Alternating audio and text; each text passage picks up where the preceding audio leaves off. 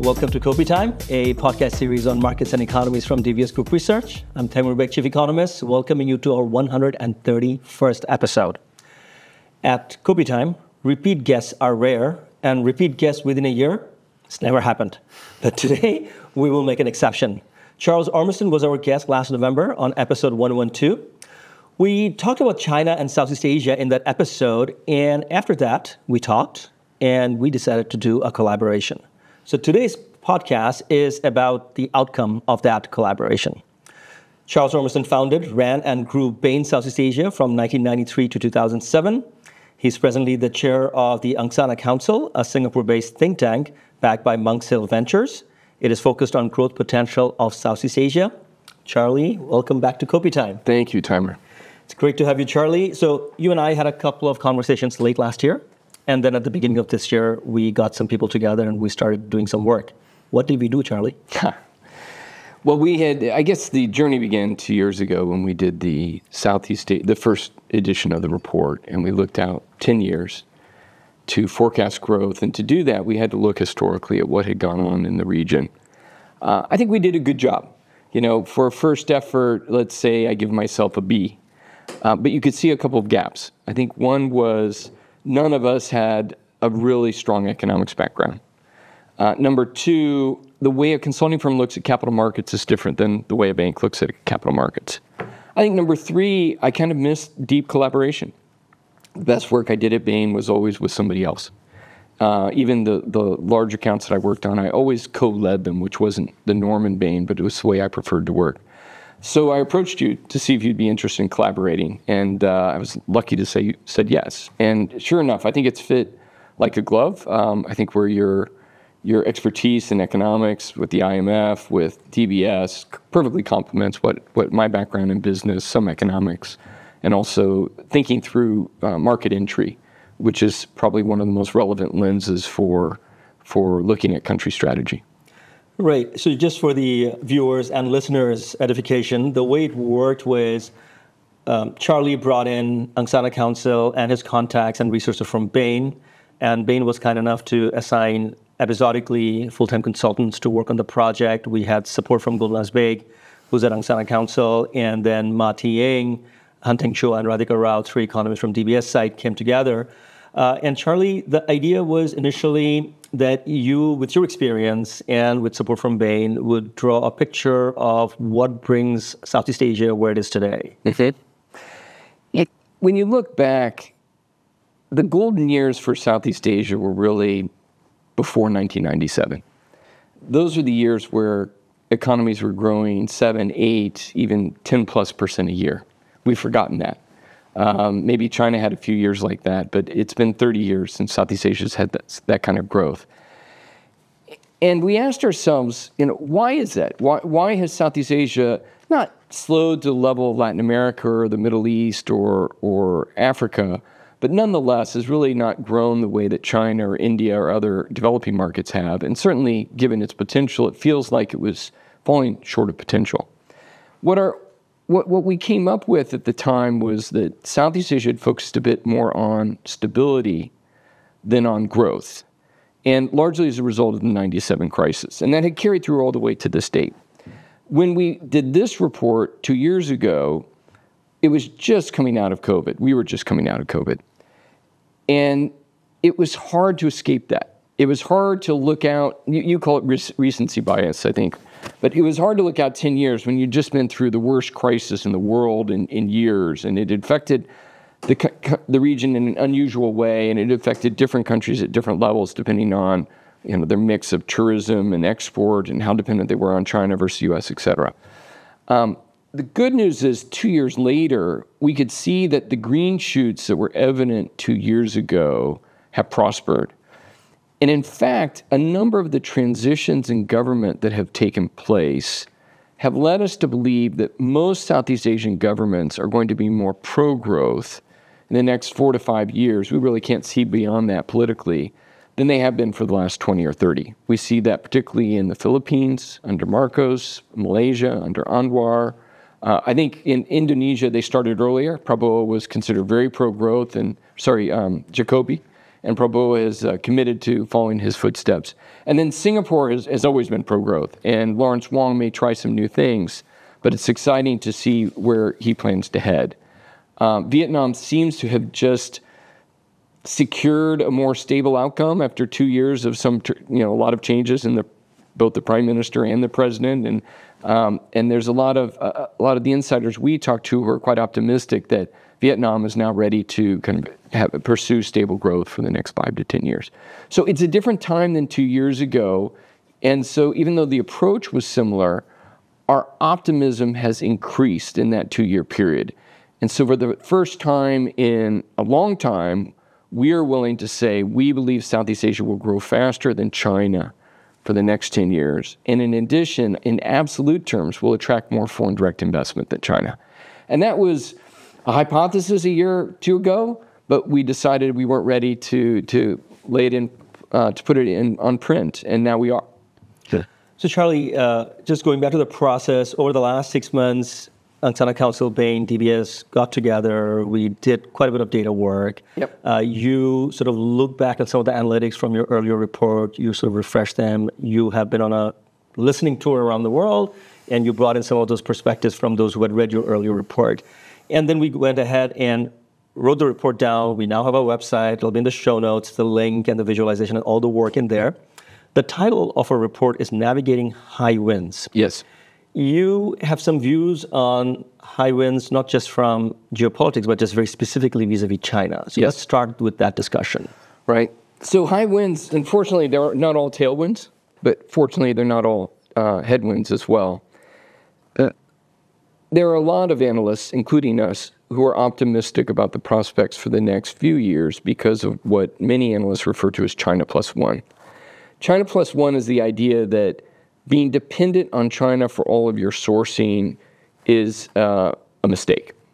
Now, it could be a mistake because you have all your eggs in one basket. It could be a wonderful place to source from, but in times like COVID, when you had trouble getting exports out, or your management couldn't fly into the markets, you realized that having your eggs in different baskets made more sense as a manufacturer. A second could be political. You could be either under guidance from your respective government or just have your own concerns and decide you want at least some of your production outside of China. And so some people are diversifying for that reason. The third could be your costs are escalating in China. China has started to decline in terms of its working age population. There's a great competition for the best workers in China. And so people have seen wage inflation in China that's ahead of inflation in China. And that has caused some concerns, particularly at the very low end, semi-skilled or unskilled labor, low value added, and something that naturally falls now outside of China.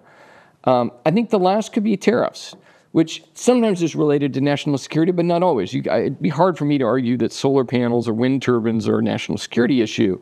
It is more a desire to protect local industry, same with electric vehicles or batteries. And as a result, not just U.S. firms, but Chinese firms are being forced to establish bases offshore in order to not evade tariffs, but to comply with law and use a different export base in order to receive lower tariff, paid lower tariff levels. So it's all very rational in a world where some markets are becoming more protectionist. It doesn't matter what your reason is. The outcome is you're going to move some of your manufacturing outside of China. Now, that's a nice tailwind. Southeast Asia has always been friendly to MNC investment. One thing people forget is that in the 80s and 90s, while Korea and Japan were on a tear in terms of growth, and so was Taiwan at that point, they weren't that receptive to foreign investment. It was very hard to invest in the markets, a lot of hurdles, hard to participate in the domestic market.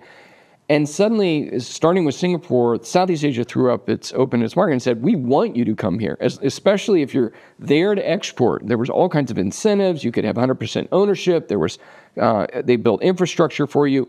And so some of the most interesting investments in the world landed here in Southeast Asia.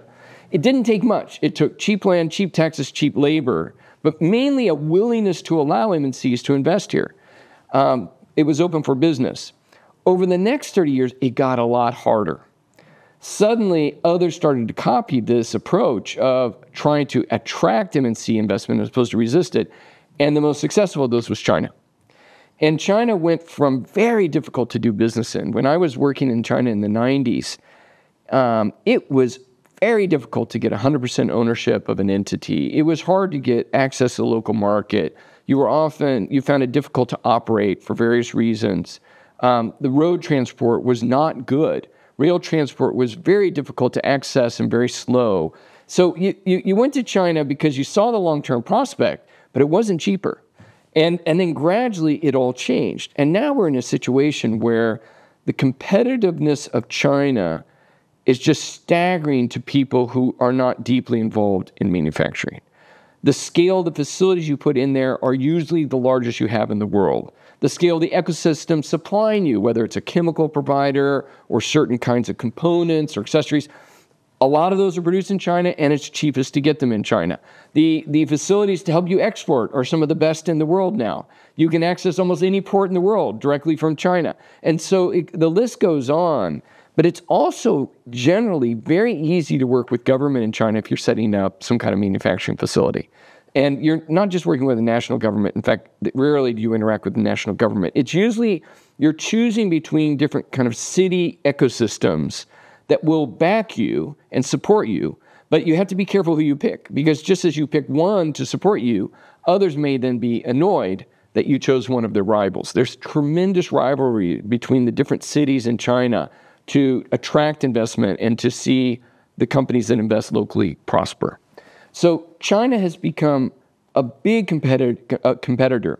So I was in one of the Southeast Asian countries late last week talking to a minister there, and he said, look, 30 years ago, we were almost the only game in town. Vietnam didn't exist. China didn't exist. We really just competed against Singapore, to some degree Philippines, Malaysia, and Indonesia. And now we compete with at least 10 countries. We compete with Mexico. We compete with India. We compete with different provinces in China. We compete with Eastern Europe. So nothing falls into our lap. We have to win everything. So while there are opportunities that are coming out of China, they're heavily contested, and nothing will fall into a country's lap. I think your line that is very evocative of that issue is that the era of just drawing investment through cheap land labor doesn't work anymore. You got to do more than that. Yes. And there is this hyper-competitiveness within China. So just because labor cost is rising in China doesn't guarantee that the capital would flow out. And even if it does, you better offer some of those competitive aspects, otherwise it's not going to come. Yes, yes. And probably the biggest tailwind in Southeast Asia is the attitude of government to the MNCs. But I would say probably the biggest headwind to Southeast Asia is the general education level of the population. And there are objective ways to assess that, the PISA scores, which take place in 8th grade. There are indices of human capital competitiveness, et cetera. But it's also experience of people on the ground. Those that are educated are some of the best. It's not a raw capability. There's nothing there. But the reality is the amount spent on education, the availability to the full mass population is limited everywhere but Singapore and Vietnam. And so one reason we have seen Vietnam outperform the other Southeast Asian countries, we believe, is they have everything else right, but they have a far more educated general population than Philippines, Indonesia, Thailand, and Malaysia. And also their English-speaking skills tend to be above those countries as well for the mass population. And we think that's made it easier for a lot of MNCs to operate there, and therefore they've had a better experience and they've been willing to invest again. Charlie, a skeptic would look at Southeast Asia's track record, say, after the Asian financial crisis, and will say, well, they recovered from the crisis, they had some growth performance, but it doesn't seem like they really embraced manufacturing. So talk us through the level of industrialization in Southeast Asia and where we are right now. Part of what I'll share is anecdotal, and part will be data. When I was here in the 80s, I started work in Singapore in 1986. I was doing a lot of work in the oil and gas sector. And Singapore already had a leadership position as what we call a swing producer, which meant very little of what they produced in the local refinery was for the local market. And depending on what needs there was suddenly a diesel shortage in Thailand, or there was a surplus of light crude oil from Indonesia back in the days when they exported heavily. The facility here was so flexible that they could quickly tweak the settings on the refinery and produce what was needed with the crude that was cheapest. And it was an arbitrage opportunity. It meant the refineries here were very, very profitable. So Indonesia, Malaysia, Thailand all saw this and decided, why are we letting Singapore win this? After all, we have cheaper land. In those days, Malaysia and Indonesia were both major producers of oil. At that point, Thailand actually hadn't found significant gas reserves, or maybe they found, but they weren't being brought to the surface. And so they wanted to build large refining facilities, and neither really succeeded. They succeeded in building refineries and with some attached chemicals that served the local market, but they weren't able to be a producer for the region. What also occurred at the time is Taiwan was doubling down on their chemicals capability. Korea was as well, and so was the Middle East. So it was a competitive market. It didn't create the kind of margins that maybe you could, if you weren't operating a refinery perfectly, you could really make money on. And that was when I first learned that there was a lot more to where you put a manufacturing facility than low-cost labor, low-cost land. Over the subsequent 20 years, we could see some really smart efforts to build manufacturing, but we also saw some real failed ones. So for example, Indonesia spent, and I believe it's correct to say, billions of dollars trying to develop an aerospace industry under Habibie.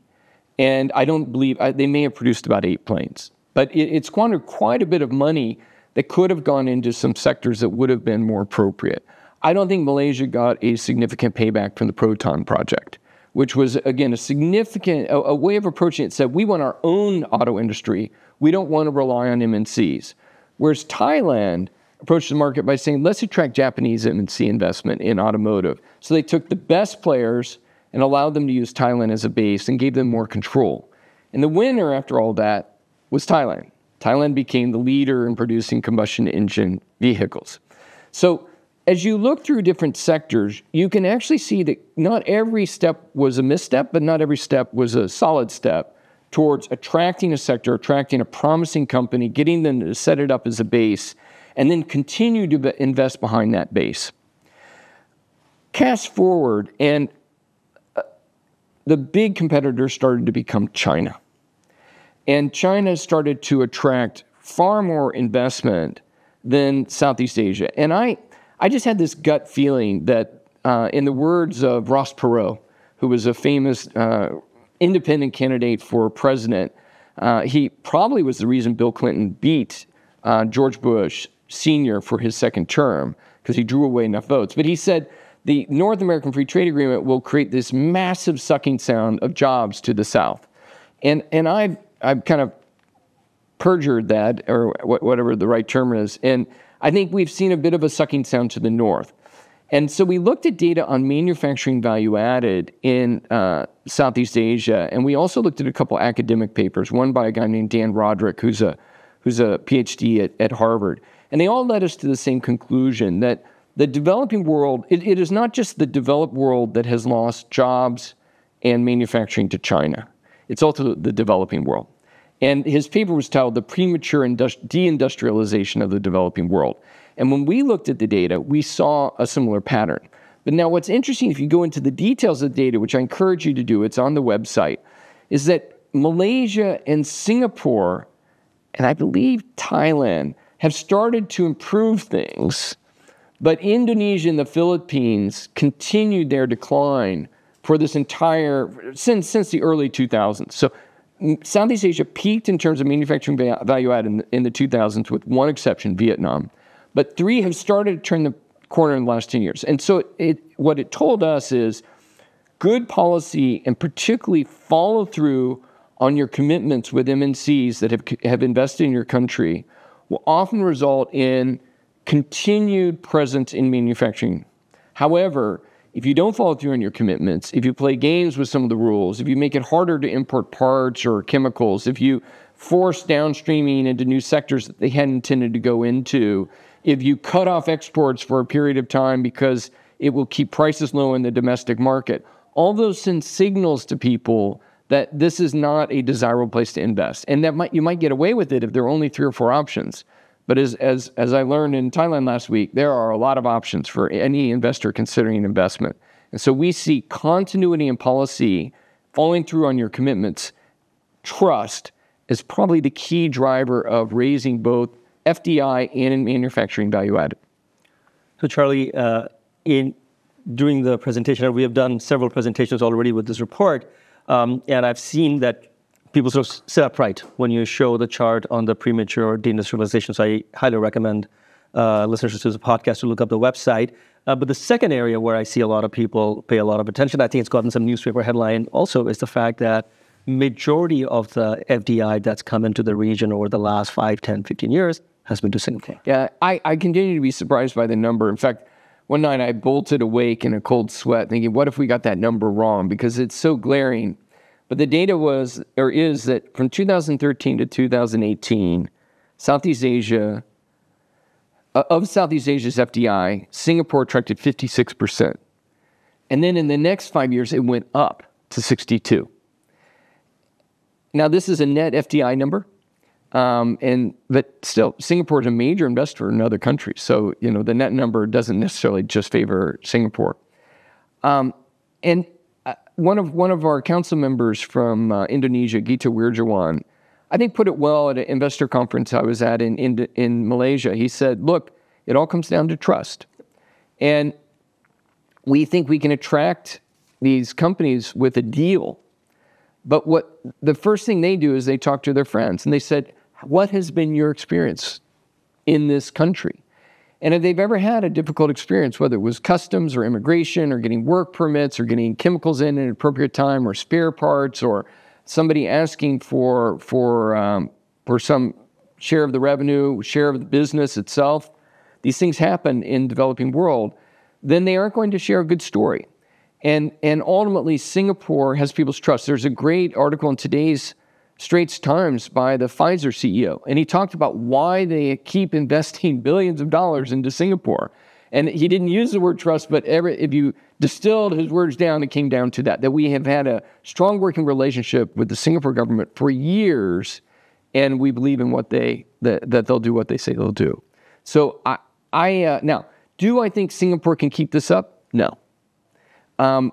This is a very small place, and if Southeast Asia really gets its act together, then you start to be optimistic that while Singapore will probably still grow FDI, the greater growth will take place in other parts of Southeast Asia. And we can see it occurring already. For example, if there really is an SEZ, a special economic zone between Singapore and Johor, we would expect some of Singapore's investment and foreign investors to divert investment that would have gone to Singapore to Johor. But this will benefit both Singapore and Johor. We know Thailand is very eager to attract more of the investments that they see going to Malaysia, Vietnam, and Indonesia. And we know Vietnam is keen to reverse a recent slide in kind of the league tables. And they're very disappointed that they lost a couple of investments. One was with Intel to, I believe it was Poland.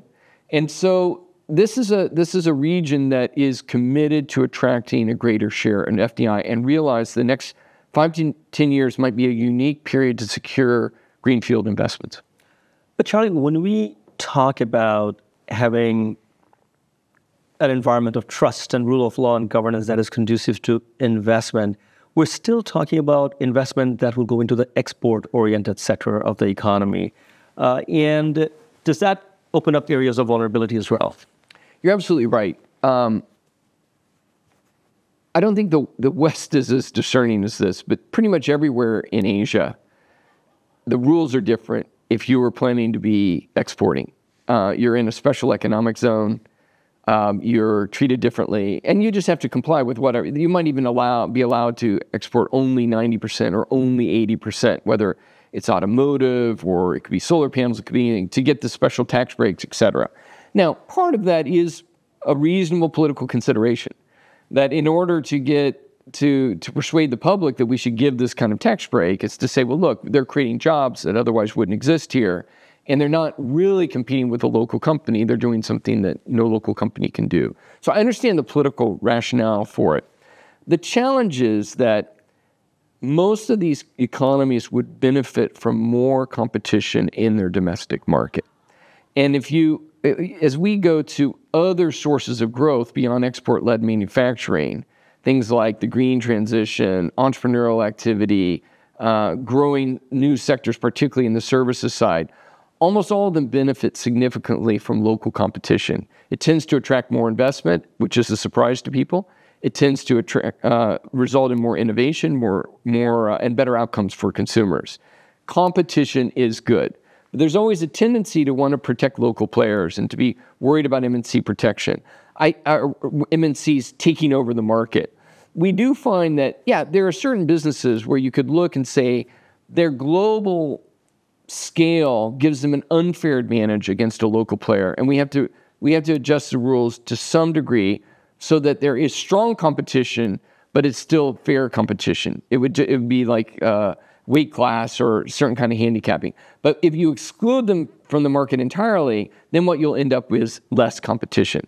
It has to be done sector by sector. Financial services is typically done separately because of the unique characteristics of financial crises versus if you had a shortage of croissants, it wouldn't bring down the economy in the same way it would if you had a bank run. So I understand particularly why financial services might be regulated differently. But in general, one of our main recommendations, in addition to addressing the shortcomings in education, is to have more competition in local markets in order to attract investment and get better outcomes. So that outcome brings me to the point that we, in this report, have identified 7 traditional drivers of growth, from ease of doing business to competition policies to institutions to your point of workforce quality, and then infrastructure, stability, and the investment environment overall. Does one country just stand out that it's better in all these traditional growth drivers? I mean, Singapore has traditionally stood out, and it's been a leader, let's be clear, not just in Southeast Asia, but in the world, in terms of attracting MNC investment. And if you look at the outcomes, you'd say it worked. And in fact, if I were Korea or Japan and I could wind back the clock, I would have been more receptive to foreign investment because I think their economies ended up slowing, mainly because there was over-consolidation among these big exporting firms, the chaebols in the case of Korea, the trading firms in the case of Japan. They ended up dominating both local services and export-oriented manufacturing and somewhat stifling the economies. And neither has really grown as fast as one would think they should, given the quality of their workforce and all the other factors that they have as a country. Vietnam also stands out. Now, 2 years ago, when we saw the growth rates for Vietnam, I have to admit, I was caught by surprise. The work I had done in Vietnam in the 90s, I had found it one of the more challenging countries to work in. There was a very challenging power sharing between the central government, the provincial governments, and the military. And we were doing quite complex deals in Vietnam, buying up assets in a manufacturing sector in order to serve the domestic market, which is always the trickiest place to play. And in each of those 3 entities had objectives that they wanted served. And if either thought the other was getting more than them, the deal was off. And it was just hard to get things done. And so, my career took different paths. And when I came back to work in Vietnam, it was, oh my gosh, this is now just on fire. And I went to a couple of industrial parks, and one guy who's particularly nice to me, I still owe him a golf game because he just opened up his plant to me and let me ask any question I want. And one of the questions I asked is, okay, you have 2 other plants, one in Mexico and one in Arizona. Is it true the Vietnamese workers are more productive than those in Mexico and U.S.? And he said, oh, you bet. He goes, let me give you an anecdote. If I were to go to the U.S. and demand that the workers spend the weekend working and I'd pay them overtime, half of them would quit. If I went to Mexico and demanded that they work overtime, they'd all say yes, but only half would show up. In Vietnam, if I didn't give them overtime, half would quit. He said they want to work 60 hours a week. And if I don't give them 60 hours, they'll start looking for another job because they have a certain amount of money they want to take home every day. But he said just aside from that attitude, he just said the quality of the work, and he let me observe them working for a couple of hours. We went to different workstations, and I could see it wasn't a super complex product, but it was a very delicate one. They were producing surgical gowns for surgeries in the U.S., and they had to be done, as you might imagine, in a way that was resulted in a sterile document that was absolutely perfectly done because you couldn't have leakage. And they were, he just said the quality, they almost stopped inspecting because they just never found issues in this particular facility. So that's just an anecdote. But when you talk to others in Vietnam, what you heard time and time again was we were given a deal, and not only did the government fulfill that deal, but they kept coming back just to say, how could we get you to invest more? Whereas in some countries, if I asked the same question, they'd say, after we got established, the people that we worked with left, and then we no longer knew who to call.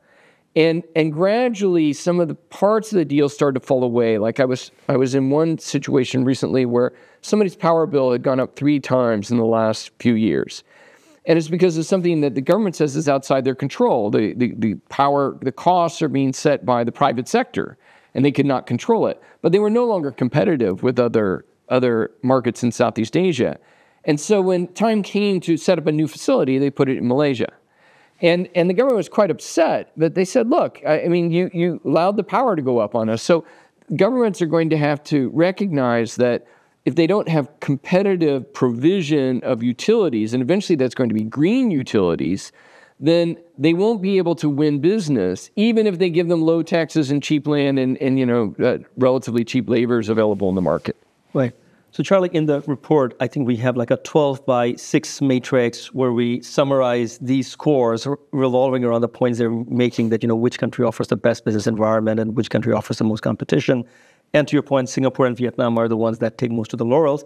It is interesting, nonetheless, that Malaysia scores the highest in public infrastructure investment as a share of GDP. Yep.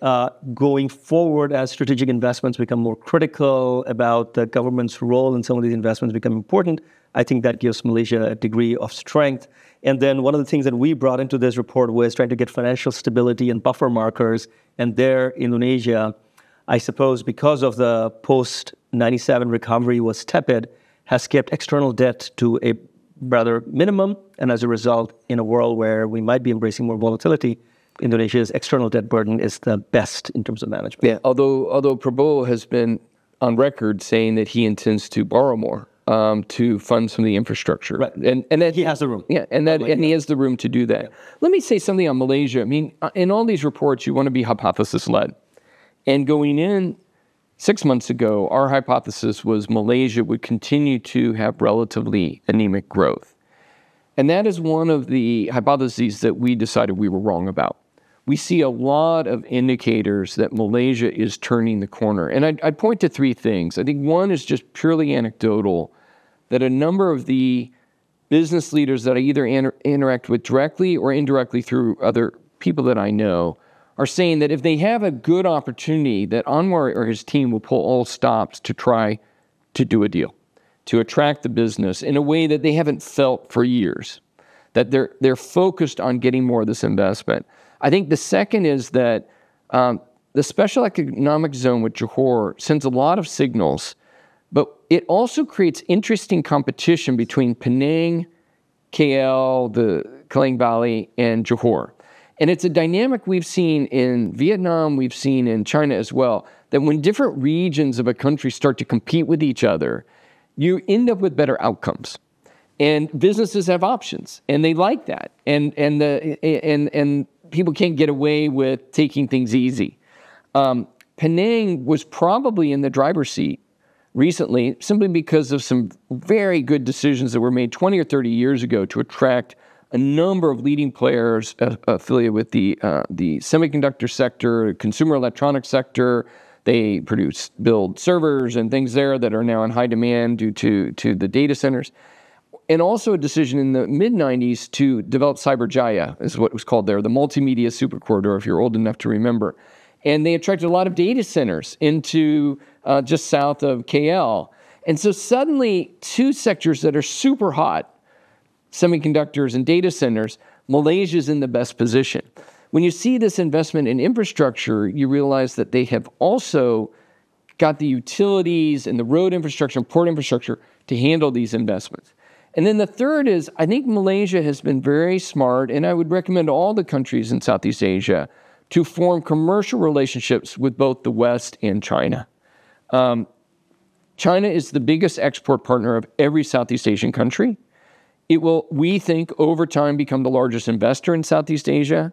They have the leading low-cost position in a lot of important manufactured products. They can build infrastructure cheaper than others. They can build solar panels and wind turbines cheaper than others. And so to ignore that opportunity to work with China to develop your infrastructure and to provide it to other investors in the region, I think would be foolhardy. And so we're bullish on Malaysia because we see them pursuing 3 tracks that will raise their growth rate beyond their recent history. Shirley, I'm just going to add 2 quick things. But first, I was in KL for 2 days over the weekend. Okay. And I haven't seen this kind of energy in KL ever. Yes. It, to me, always struck me as a city that was built around commodity monetization and some tourism. Now it seems like there is serious opportunity-minded businessmen from China, from elsewhere in the world, coming to Malaysia and looking at the signals that you were precisely talking about. So the 2 things that I want to add is, one is the green aspect. Yes. That if indeed we need data centers that have green energy as their driving force, Malaysia is in a position to deliver that. I think that would hold them in very good stead, especially with respect to Johor, because if there are certain FDI coming into Singapore, it sort of wants to spill over into the Malaysian side of the border, it better be green energy. Otherwise, the big MNCs of the world would not go for it. And the second is, while Malaysia is playing a fairly delicate but fairly successful so far game of courting investments both from the West as well as from China, I think there's a third pillar, which is the Middle East. Yes. Among the Southeast Asian countries, even though Indonesia is also a Muslim majority population, Malaysia seems to be very good at this. They have a thriving sukuk market. Yes. They have very good relationship with the Middle Eastern wealth funds.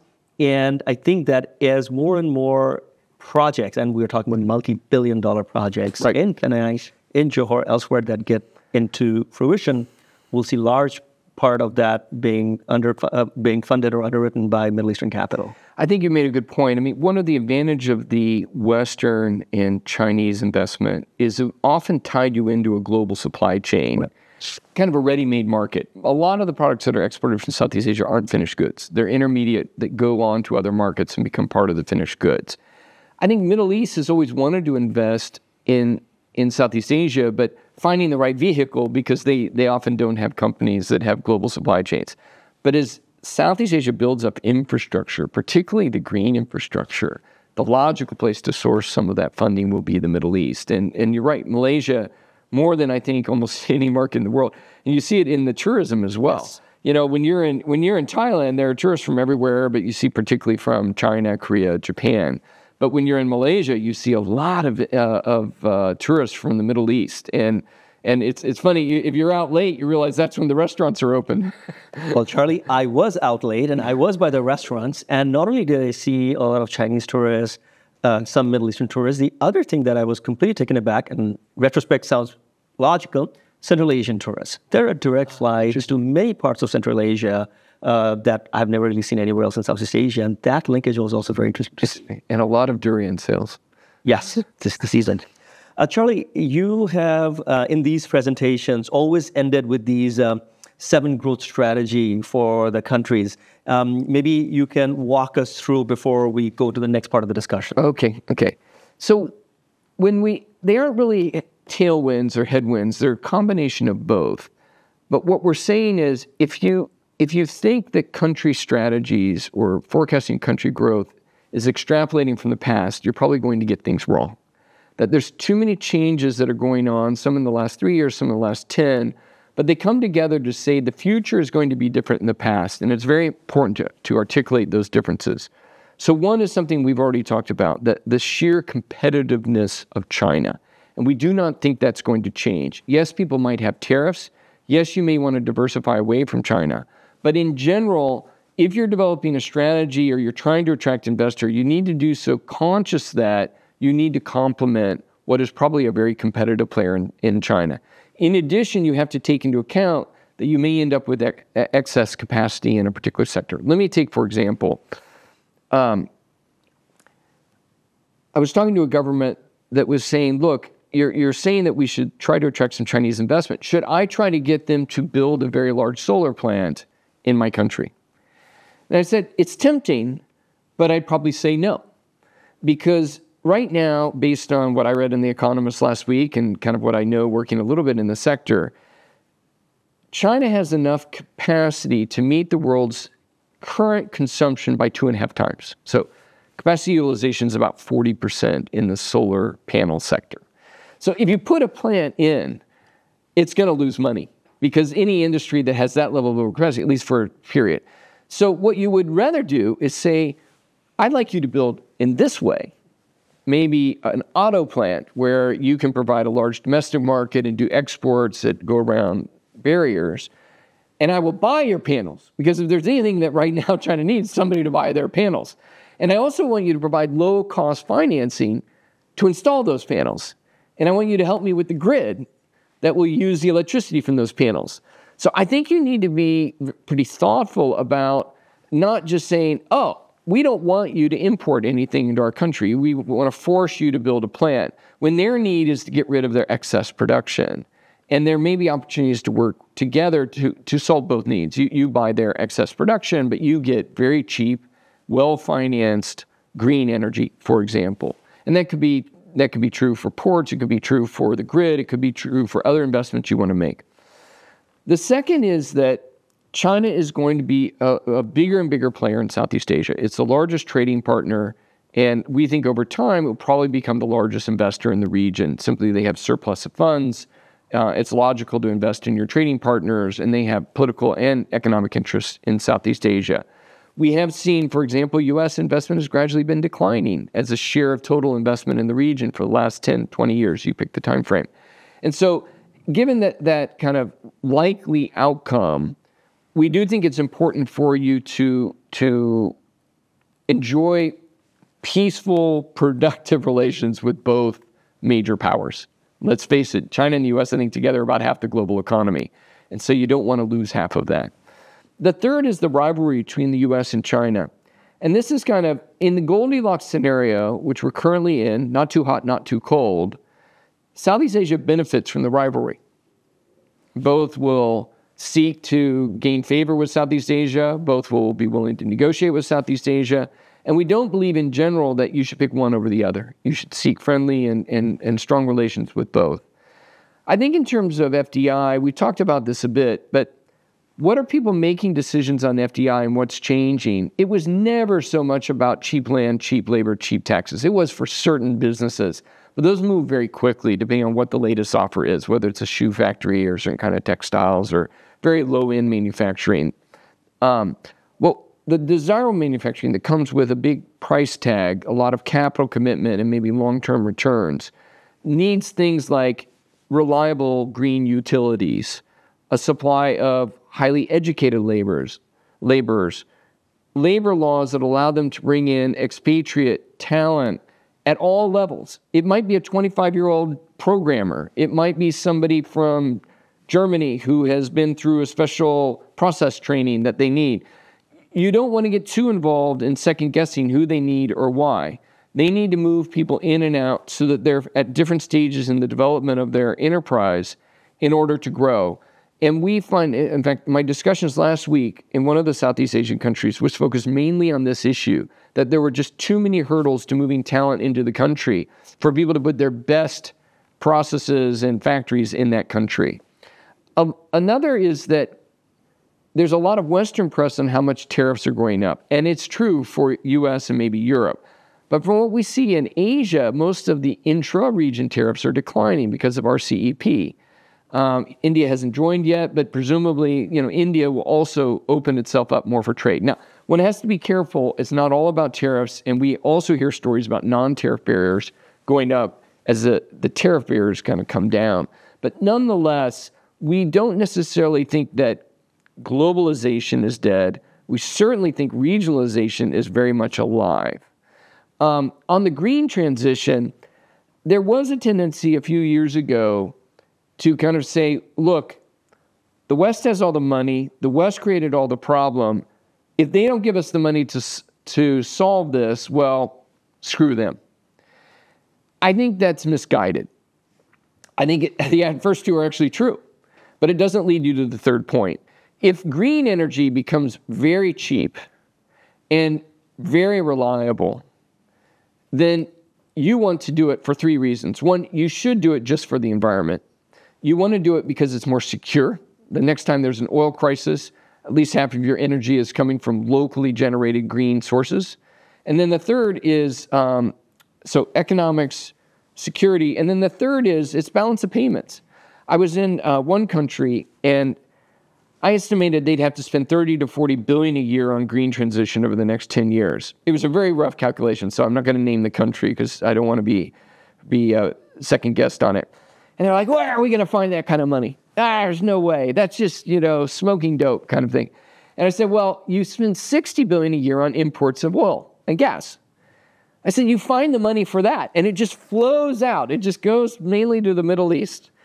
And so surely you could rebalance that. If you only spent 30 billion in the Middle East and 30 billion on local capital projects where your local work, even if you were bringing in the solar panels and the wind turbines, but they were installed locally, they were maintained locally, and from the point it was put in, basically the offtake was practically free, isn't that a better outcome? And that's a simplistic way of looking at it. Green energy is more variable. You need some battery backup. There's all kinds of other considerations. But by and large, the cost curves are such that over time, it will be cheaper, it will be more reliable, and it will be better for your national security. And so what we're recommending is go after the easiest 20% first. It just makes total sense. And then go after the next 20. Don't worry about the last 20 now. Just keep going at the easiest parts first. And then the final one, which is a tricky one, is innovation.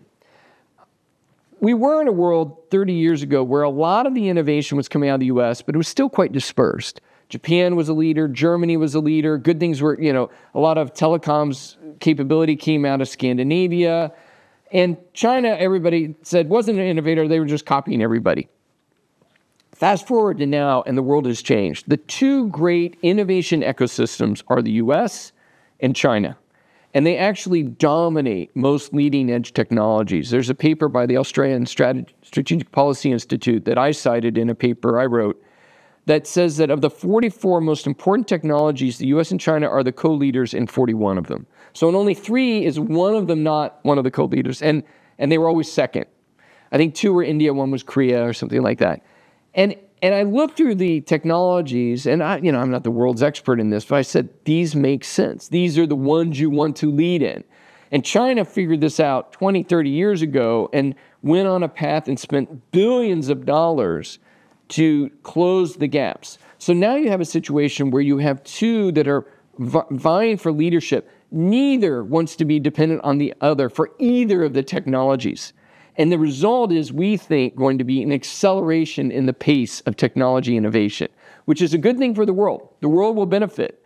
But on the other hand, it makes it much harder for other countries to keep up. Because even in Germany, Japan, the best researchers will often now go to either the US or China, because to get the Nobel Prize, you need to be in the market where the most money is available, the smartest colleagues are available, it's easiest to be with a university to get published, et cetera. And those happen to be the ecosystems in China and the US. So I won't pick a winner. It depends on the technology, which one. And sometimes leadership, like take space. China actually emerged as the leader for a short period of time. The US was launching most of its satellites on both Russian and Chinese rockets, believe it or not.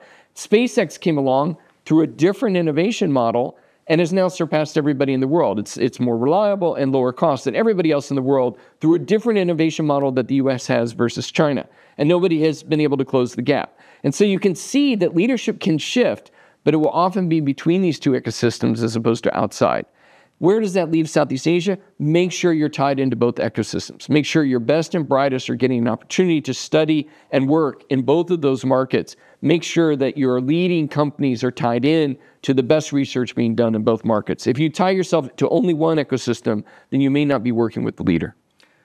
Right. So this challenges around innovation becomes one of the foundational considerations for the forward-looking part of the report, Charlie. Because when we took on board some of your points that can't do straight line extrapolation of recent trend, can't rely on massive pickup on total factor productivity, even if you believe that technology will play an important role, Yes. because the biggest TFP growth is probably coming elsewhere, then what kind of growth forecast can we build? So I think we began by thinking first in scenarios, and we present this in the report, that there are 3 scenarios. There's a central expected growth scenario, which is probably odds-on favorite, but that doesn't necessarily mean it's like an 80% growth scenario. Although I will say, like, I showed this to one of our mutual friends, and he went through and graded it, and he's like, I'm on the left in all but one. And it was like, whoa, this is a person who works for a major multinational, and he thought we were being too optimistic. And I've shown it to others, and we're like, no, I'm on the right side. You guys are being too pessimistic. So I think the idea is, this is where we are. Right. But it's not, we want to lay that out so anybody else could look and say, well, if I'm further to the right, I would assume I would have to believe then that we would lead to a higher rate of growth. Right. Again, encouraging our listeners and viewers to check out the report. But what we're going to talk about now is the Southeast Asia macro scenario for the next 10 years. And to Charlie's point, that we have a left-hand side, middle, and a right-hand side scenario. So let's talk first about the low growth scenario, where I don't think we're being that outlandish in thinking that if things don't go right, if management of growth risks are not adequate, then we might see, for example, China growing by 2-3%. We might see substantial additional fragmentation between China and the US. We might see financial stability issues around Fed's management of monetary policy or PBOC's management of the property sector in China. Disappointing developments on the green transition, and perhaps even some geopolitical exacerbation over Taiwan. So that's, Charlie, is the low growth scenario. My question to you is, how much probability would you assign to that scenario? First, when you're a consultant, you always know you're going to end up in the middle, but you want to write the left so that you say, actually, I believe any one of these could happen. I would have different probabilities for each of those. Right. And frankly, my assessments change over time. My concern over, say, Taiwan was higher a year ago than it is now. And I won't go through the reasons why, but it's just, there does appear to be some settling of the process. There's more dialogue between the US and China over the issues, et cetera. But on the other hand, the slowdown in China hasn't gotten better. And the recent third plenum, at least from my feeling, didn't address the core issue of domestic demand and addressing the property crisis in the way that would start to accelerate growth in the near term. So I would put those as kind of the 20 to 25% scenario on the left. Yep. And then kind of 50 in the middle, and then 20 to 25 on the high side. Right. So things could go wrong, but we have a full scenario where things could be way better than our central scenario, where we can assume China getting its act together and the last few years of doldrums in the capital markets and the real economy will be behind us, and they'll get things going. I think there are some tentative markers for that already. And Charlie, while the third plenum did not have too many new things, post-third plenum, some of the measures that are being announced on the consumption side, I'm somewhat more optimistic. Okay. And then the issue of coming back from the brink on tariff war, both with respect to the US and Europe. Sitting here in August of 2024 with 50-50 odds of Trump coming back to power, it may seem too optimistic, but we have seen many different scenarios play out on this area, and it's a 50-50 election, so it can go either way. And then the issue of global macro management, whether it is spillover from China's property market to the rest of the world, or the exit from tight monetary policy for the Fed, we right now may think that they're not getting it right, but it doesn't take too many levers and too many things to come in place for that to align. And the issue of technology and green investment and new levels of productivity being unlocked, I think very much part of the process. And one other point, when we wrote this, Timer, we were taking a 10-year view. Right. So often these forecasts are only 6 months or a quarter or a year out. And so we're not forecasting the next year or two. This is kind of what could happen over the next 10 years, which is 2034, a long way off. And that was the kind of the most important vein. So let's talk about what could happen over the next 10 years. And here, I get to ask you the questions. One of the reasons that we asked DBS to help us was the rigor of your forecasting methodology. So why don't you tell us a little bit about how we did the forecast before we get into the numbers? Right, Charlie. I never thought that I would spend substantial amount of time in front of 100 decision makers like we did last week and talk about total factor productivity and growth models. But I didn't see anybody fall asleep. I think people were engaged. So let's share that. Again, big shout out to Hunting Chua, who really ran the model. Typical growth forecasting framework would look at a country's projection of the labor force, would make some assumptions about capital formation and the productivity around that capital.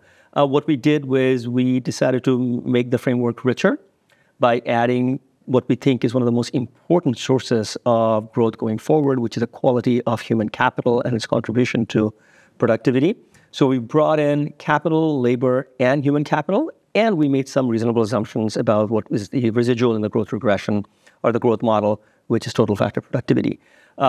To your point, recognizing the hyper-competitiveness of the US and China, we decided to be a bit modest in our assumptions of total factor productivity. Mm-hmm. So there are charts in the report that compare productivity in the good years, in recent years, which have not been that great, and forward-looking years. We're not talking about a mean reversion. We are cognizant of the various realities out there. That's already been discussed. But we still get a pretty decent set of numbers. We get about 6.5%, around the 6.6% growth for Vietnam, based on our assumptions, again, of demographic dynamic and productivity and labor and capital's contribution. Second highest is Philippines, huge demographic tailwind, but also some path dependency coming from the recent success in growth outperformance, especially between 2010 and 2019. Indonesia, Malaysia are commodity-producing economies. Typically, their performance has to sort of zigzag with commodity performance. We like to think, especially since we have discussed spent a lot of time in this discussion talking about Malaysia, that there are reasons to be optimistic about Malaysia's non-commodity future, and that consideration goes into the 4.5% average growth forecast that we have for Malaysia. I'm going to talk about Thailand and Singapore, and then we'll come back to Indonesia because I want to ask you a question on Indonesia. So on Thailand, we are not particularly optimistic, although they have been the Detroit of Southeast Asia. They are embracing the EV supply chain, but unlike most other developing countries, they unfortunately are going through very adverse demographic dynamic going forward, and the immigration safety valve they had in the past does not seem to be working that well, and that drag sort of brings them down to a sub 3% growth outlook over the next decade. Singapore, which raises some eyebrows when we share that we're expecting it to grow at 2.5%, the question being, why so poor? And our answer is actually it's not poor at all. 2.5% for one of the richest per capita economies in the world is very good, especially when we take into account the very strong demographic trend. Yeah, with low population growth. Exactly. So now let's talk a little bit about Indonesia. In our product launch or report launch, we had Gita Wirjawan, former trade minister of Indonesia there. He felt our 5.7% forecast for the next decade was rather pessimistic. Mm-hmm. Yes, I think it's the most important economy in Southeast Asia and the largest. There's all kinds of anecdotes about how rich the soil is, for example, Indonesia, and just how fertile a country it is. It also seems to have incredible mineral growth, mineral availability that has been mined and has been exported, coal, copper, you name it. And so, to some degree, Indonesia was always very successful without having to try too hard. One of the other changes in Indonesia that's taken place since I've been working here is they went from 6 terms of Suharto to a pretty vibrant democracy. And a lot of people wonder, is that good for growth or not so good for growth? And it's certainly, in my view, been very good for growth. Indonesia has been one of the most entrepreneurial economies in Southeast Asia. And that, I expected all the Southeast Asian countries to have an entrepreneurial success, but that it's concentrated in Indonesia came as a bit of a surprise to me. And I can't really explain why, but it's given them a kind of another leg of the stool for growth that we think has really helped them in the last 10 years. Things like Shopee and Grab and, just you name it, whether it's in ed tech or in health tech, Indonesia has some of the most promising startups in Southeast Asia. So why would we have any concerns? I think, number one, the infrastructure continues to lag what's needed. Even though Kopi really took this on and some high-profile projects were done and more roads were completed than have been completed in, like more in the last decade than several decades before, that's great. They just need a lot more. It still doesn't have good infrastructure compared to a Vietnam or Singapore or a Thailand or Malaysia. The second is the education levels in Indonesia continue to lag. And that's problem is that's a multi-generation problem. It's very hard. Even if a government were absolutely committed to fixing it, it would take 30 or 40 years to bring them up to the levels of, say, a Vietnam, simply because of the challenges of building out the schools and finding the teachers and figuring out a way to efficiently spend the money. And so those will always be drags on the Indonesian economy. The last is the governments have tended to be slightly protectionist. And they don't use those terms, but when you look at, for example, the export controls that were put on palm oil or the restrictions that were put on nickel production that you had to downstream, while ostensibly successful and certainly attracted more FDI as a result in the case of nickel, you had to think about every other industry and how they would respond to those kind of controls. And it would certainly, if you have alternatives, make you think twice about, well, I could put in a plant, but let's say I put in a toy factory. What if I'm forced to also produce the plastics locally or buy plastics locally versus from the lowest cost global player? You'd think twice about being in an environment where those rules might change very suddenly and impact the economics of your business. Charlie, when we wrapped up the report, we put these 5 pieces of jigsaw, and we said that there are multiple solutions to the jigsaw, and you don't need all 5 pieces to make it work. But what we had was 1, invest in emerging growth sectors; 2, foster tech-enabled disruptors; 3, strengthen capital markets; 4, embrace multilateral initiatives; and 5, accelerate green transition. So, parting thoughts: what strategy should businesses as well as governments pursue, given the thoughts that we have provided these? So, a big part of that was to say, it came out of the discussions I had in Thailand the last 2 years, where I said, based on current trajectory, this is going to be your growth rate. But that's not what I want, and that's not what you want. And the question on everybody's mind is, how can we grow faster? What we've said is export-oriented manufacturing, which has been the label for the most successful development strategies the last 30 years, is still an important leg of the stool. It works. It forces you to be able to manage more complex enterprises. It ties you into global supply chains. It forces you to have talent that can work as an equal or part of a global organization. Especially when it's foreign investment, it raises the game for at least a portion of your economy, and then there are spillover benefits. But it's only one leg of the stool. And if you rely on that solely, given the amount of competition in the world right now and China's leadership in so many manufacturing sectors, we don't think you'll hit the growth rates that you aspire to. So in addition to that, we think there are other legs of the stool. One is to really ensure that your entrepreneurial sector prospers. Now, it's so much more fun for a politician to go to a big ribbon cutting of $1 billion plant.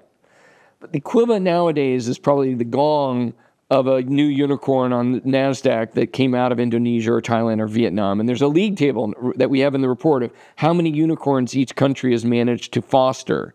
And you can see clearly that the winners right now are Indonesia and Singapore.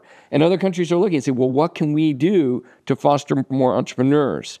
And it's a whole host of things, from ability to move talent in, your laws on venture capital and foreign ownership of assets, your willingness to protect them from I won't say too strong local competition, but I would say competition that becomes so aggressive that it keeps them out of the market. And also ensuring that there's solid relationships between your VC community and your university community, that your universities have an ability to invest in startups, that the students there see going to a startup as a viable employment opportunity versus just being directed towards the government or state-owned enterprises or large enterprises in the country. So there's a whole host of things you can do to make the entrepreneurial sector take off. And we've seen countries that do this well get benefits from it. The green we've already talked through. We just see, look, it probably could double the level of FDI in a country. It just becomes the infrastructure spending on FDI would be equivalent to the multinational investment in manufacturing-led exports.